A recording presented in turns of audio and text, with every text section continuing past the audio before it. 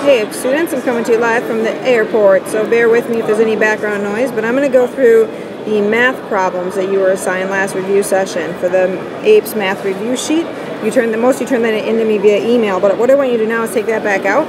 We're going to go through the answer key. You're going to check your answers, and if there is any discrepancies, meaning if you got any wrong, you need to redo them, showing all work, using all units, making it neat, and you're going to turn it back into me so that you can get full credit. So I'm going to start. What we have is the problem on the left and the answer key on the right. So just see if these are the answers you got.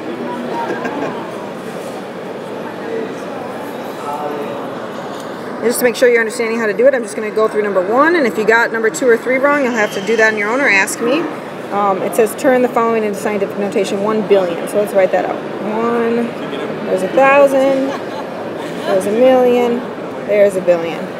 So remember, when we're turning into scientific notation, where do we want that decimal point to be? Why don't you jot that down? Look up the rule for that. Where do you want that decimal point to be? Right now it's there at the end of this long number. 1, 2, 3, 4, 5, 6, 7, 8, 9 decimal points. Decimal places, and I'm going to move it to where it should be, which is between the first 1 and the 0. So that will give me an answer of 1.0 if you want, times 10, and remember the exponent indicates the amount of time you move the decimal point, 10 to the 9th. There you go, that's your answer. If you got any problems on the next one, the other ones, you'll have to redo that or ask me for help. Alright, on this set, for number 4, 5, and 6, here's the answer key right here. Double check your answers and see if you got them correct.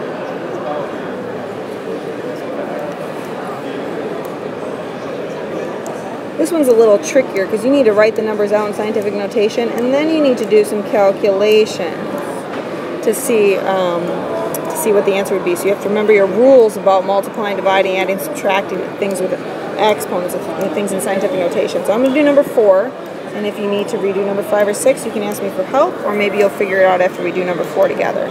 So the first thing I need to do is write these 2 numbers that are given to me. I need to write them in scientific notation. So the first one I have is 500 billion. Let's write that out. 500, there's 1,000, there's 1,000,000, there's 1,000,000,000. So writing that in scientific notation requires me to move the decimal point a lot. There it is to start. 1, 2, 3, 5, 6, 7, 8, 9, 10, 11. Did I get that right? 1, 2, 3, 4, 5, 6, 7, 8, 9, 10, 11. 11 places. So that gives me an answer of 5 times 10 to the 11th. So let's save that for later. And now we need to turn 35,000 into scientific notation as well. So that is going to equal 3.5 times 10 to the 4th. And you can do the math yourself also. This is 1, 2, 3, 4, 10 to the 4th. And you'll find out that that is the correct answer. So these are the 2 numbers I'm multiplying. 5 times 10 to the 11th times 3.5 times 10 to the 4th. Alright, so now how do we do this in scientific notation? You should leave it in scientific notation, and you should think of these parts separately. You should think of the front numbers as the units going together and the base 10s as units going together. So let's just take the front numbers first. 5 times 3.5. Hopefully you can do that using long division. It's going to give you 17.5. The answer is going to be 17.5 times 10 to the something. We have to figure that out. It's pretty easy when you're doing multiplication. You just take the exponents and you add them together.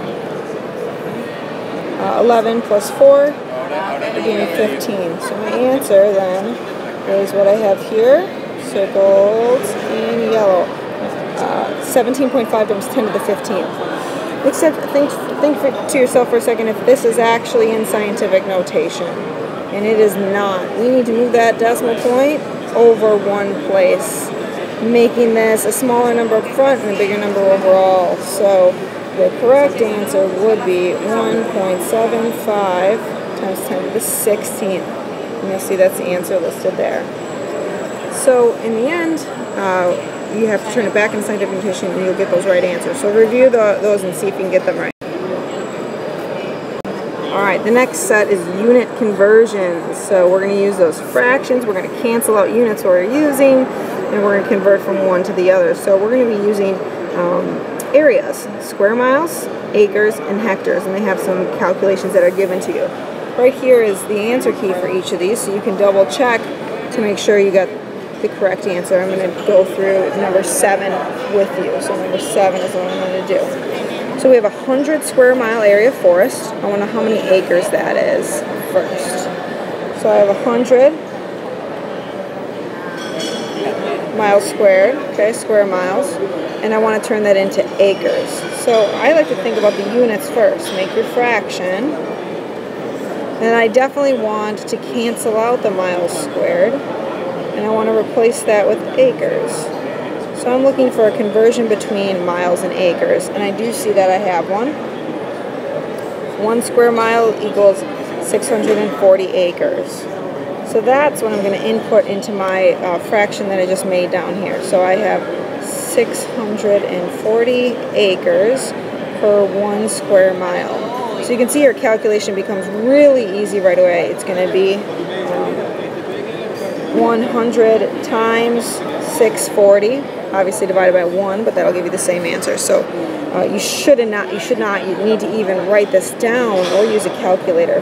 Whenever you're multiplying by 10, 100, 1,000, 1 million, you just can't, if it's 1 is the first number and the rest are zeros, you count the zeros, and that's how many times you're going to move the decimal point. So the answer for this is going to be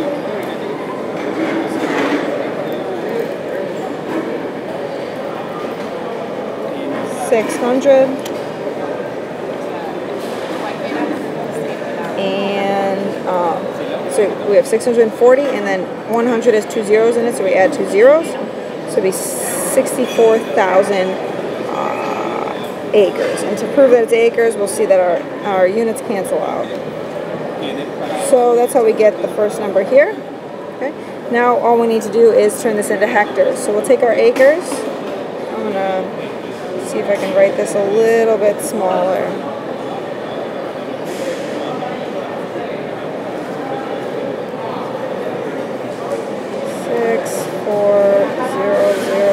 I'm just use A for acres for now.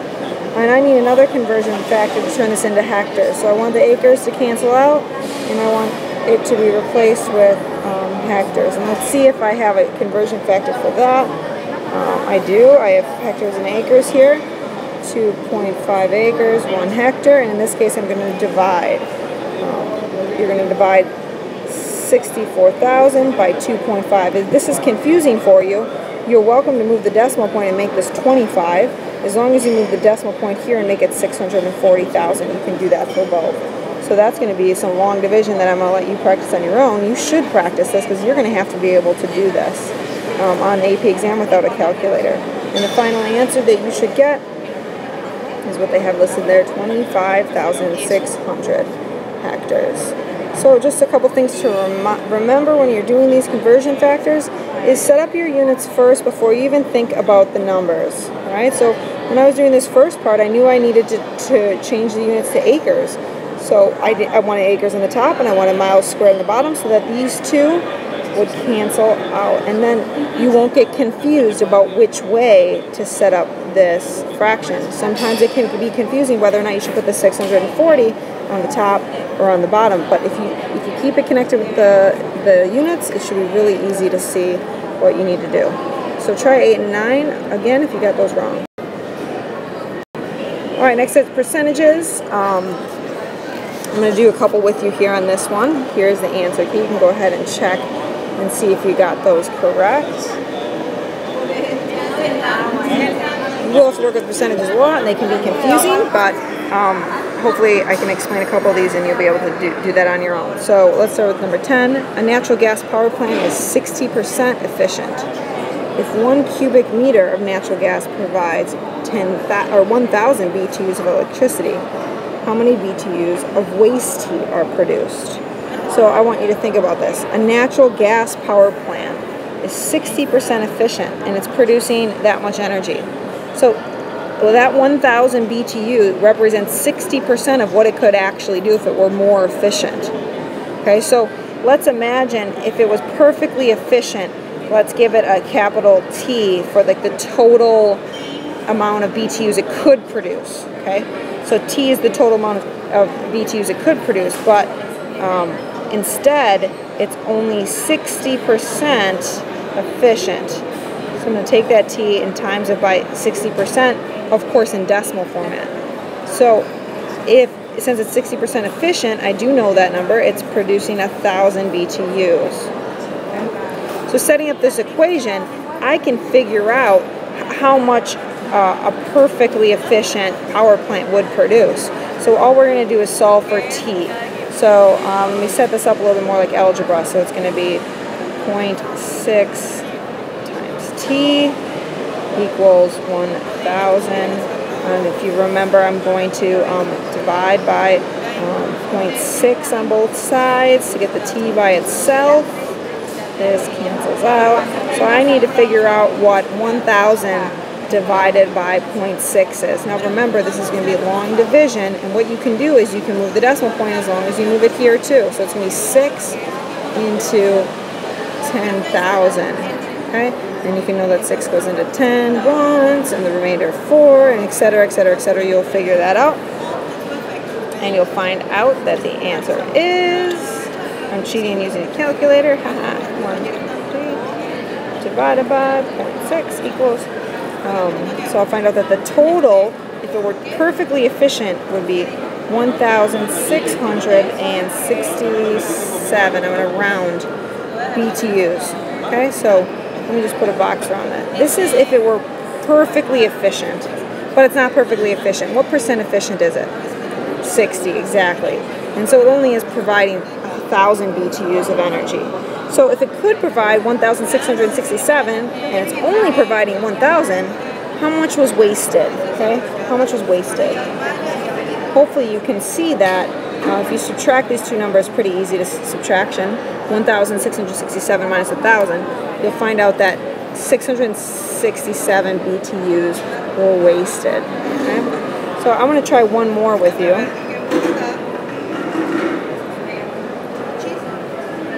If I can erase here.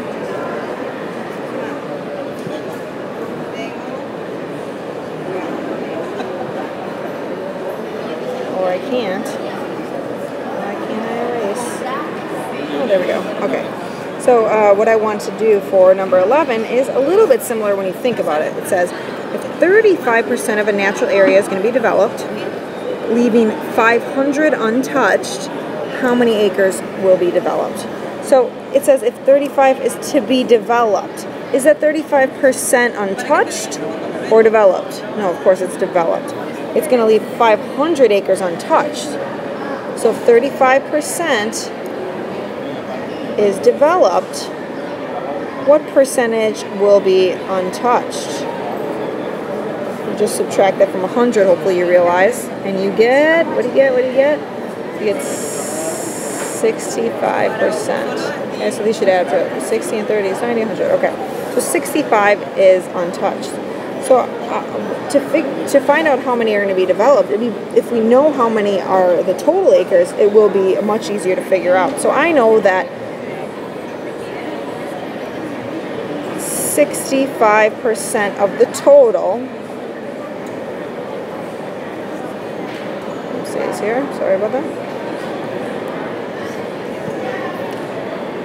65% of the total is 500 acres, because it tells me that it left 500 untouched, and I know that 65% is untouched. So the total times 65% is going to give me 500 acres. So again, I'm just going to solve this like algebra. I'm going to divide both sides by 0.65.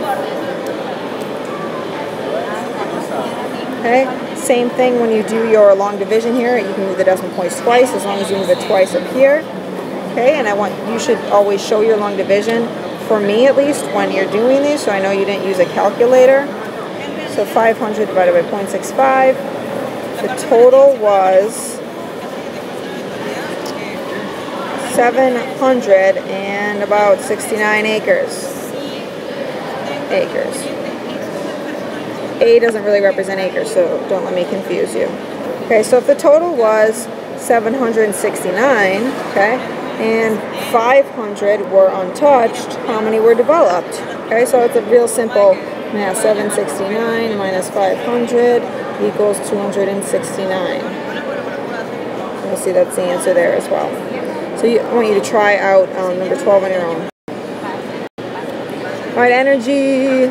All right, so these are some conversions with different energy factors. They're going to tell you that a barrel of oil is 150 liters, and that 1 kilowatt hour is 3,400 BTUs of energy. So let's try number 13 together. You can check your answers right here. Those are the answers. Number 13, a city that uses 10 billion BTUs of energy a month is using how many kilowatt energy? It's really easy. Let's write down what we know. 10 billion BTUs. Let's write that in scientific notation. 1, 2, 3, 4, 5, 6, 7. 1 times 10 to the 7th BTUs. Okay? And I want to make a conversion factor so that I turn this into kilowatt hours. So I want to turn it into kilowatt hours. I want BTUs to cancel out. So I know that 1 kilowatt hour gives me 3,400 BTUs. Okay? So really easy conversion factor there. I need to divide these numbers. Well, let's turn this one into scientific notation to make it easier. 3.4 times 10 to the third. So I'm really dividing 1 times 10 to the 7th divided by 3.4 times 10 to the third. And if you remember, what you're going to do is think of these separately. Do this division and do this division. 1 divided by 3.4, again your long division, I'm going to just draw it over here. It will be 34 maybe into 10 to make it easier. Math on that, again you should show your long division so that I know you didn't use a calculator. 1 divided by 3.4 equals about 0.29 times, and then you can just subtract the exponents, 10 to the 4th. Alright, so I'm really close here, except for I need to move that over to make it in scientific notation, so 2.9 times 10 to the 5th kilowatt hours. Right. Let's see if you can try that for the others as well. Alright, getting to the end here, population. You're going to need possibly some equations, so I'm going to write down the equations first, and then hopefully we'll be able to use these. So you should know that the population rate is equal to the population at the end, or at the final, minus the population initially, at the beginning of the year, divided by the initial population. So if you want to get the rate, you take final minus initial divided by initial. And then another one that's very handy to know is doubling time. The time it takes to, let's just put a D there, double, is equal to 70 divided by the growth rate, which is usually K in this case. You could use an R if you want, it doesn't matter. 70 divided by the growth rate. So these are the two equations that we need that you should jot down. And I'm going to erase those so I have room to write. Alright, let's try the first one. Calculate the percentage growth rate for a country with a population of 6 million in the year when it had 100,000 births, 70,000 deaths, 30,000 immigrants, and 50,000 emigrants. So I know that the population initially was what? 6 million. Okay? And then I want to know what the population was at the end of the year. So I'm going to have to use all these data points. I had births, that's going to add. Deaths are going to subtract. Immigrants are going to add, and emigrants are going to subtract. So I have blue as add and orange is subtract here. So I'm going to add about 130,000, and I'm going to subtract off 120,000. So basically I've added about 10,000. Let me just make sure. 70, yeah, I've added about 10,000. So the population at the end, 6 million. 10,000. I should really write that out up here as well. Change that to million. Okay. Now, just to make my, well, let's just do this. So now I need to figure out the birth rate. So the equation I gave you for birth rate was, remember, final minus initial divided by initial. So I'm going to take 6,000 10,000 minus, or 6,010,000 minus 6 million divided by 6 million. So subtracting these two, I get 10,000. I'm not going to rewrite those big numbers. And then divided by the initial population. Now, when you're doing this division in long division, you don't need to include all these zeros. They cancel each other out. So basically, I'm taking 1 divided by 600 into 1, and we'll have to add those decimal points and do that calculation. So you can do that on your own. And I'll tell you right now, 1 divided by 600 equals 0.00167. I'm rounding. So now I need to remember that this is a percentage, which is, I'm sorry, 1. So that will give me, times 100 will give me 0.167%. Alright, so that's how you're gonna get that. Alright, now for the next one,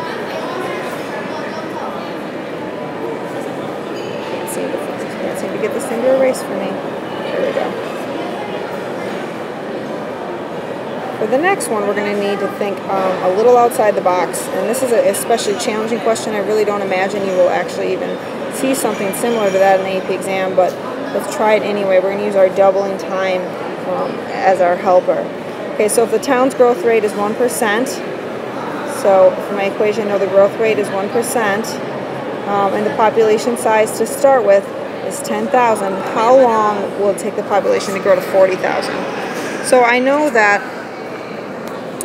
it will grow to double its time. I want to know how long it takes to get to double, and then I can double that again and get 40. So the first double, remember the equation is 70 over k, will equal 70 divided by 1, which would equal 70 years. So it'll take 70 years to double to 20,000. Now the question is asking for 40,000, so I need to double again. It'll take another 70 years to do that, so I have 70 plus 70 equals 140.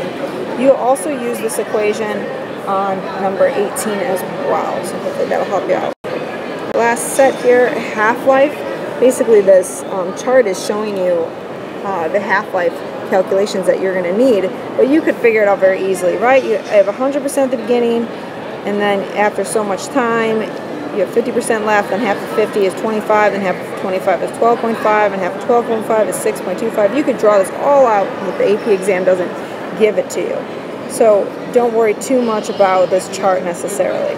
Alright, so radium has a half-life of 1,500 years. How long will it take 250 kilograms of radium to decay down to less than 10 kilograms? So let's just start dividing in half. So if we divide 250 in half, we're going to get 125, and the amount of time here was 1,500 years. So and another 1,500 years later, we're going to divide that in half again and get 62.5, and that was another 1,500 years. Divide it in half again, and you get 31.25, and that was another 1,500 years. Divide it in half again, 15.625, and that was another 1,500 years. I'm still not at 10, so I have to keep going one more time. 7.81 is half of that, and that was another 1,500 years. So I have 1, 2, 3, 4, 5 half-lives, 1,500 each, and that is going to add up to 7,500 years. All right, see if you can take a stab at the next one. Alright, so that completes the math review, and what your job is to do now is to go back through and make corrections to the original form, showing all work, showing all units, showing all long division and long multiplication. So I know you didn't use a calculator, and then you will get full points. Alright, thanks for listening.